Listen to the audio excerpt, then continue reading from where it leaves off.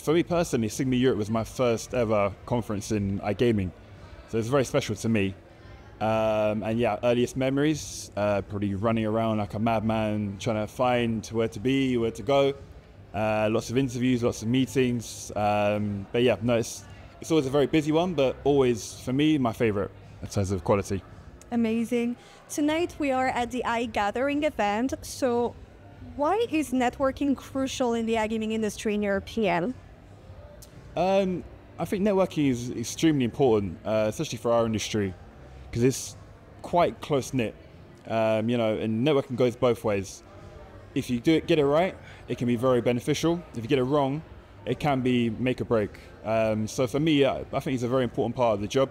I work in sales, so for me it is crucial. Yeah, very indeed. Important indeed. So may I ask you a prediction for the next question? What region do you think is about to become an iGaming powerhouse? It's a tough one. I have to say Asia's one to keep an eye on at the minute. Any particular region in Asia? I can't give away those secrets just yet. But yeah, I say Asia. That's the one. And my last question, who is your role model in iGaming?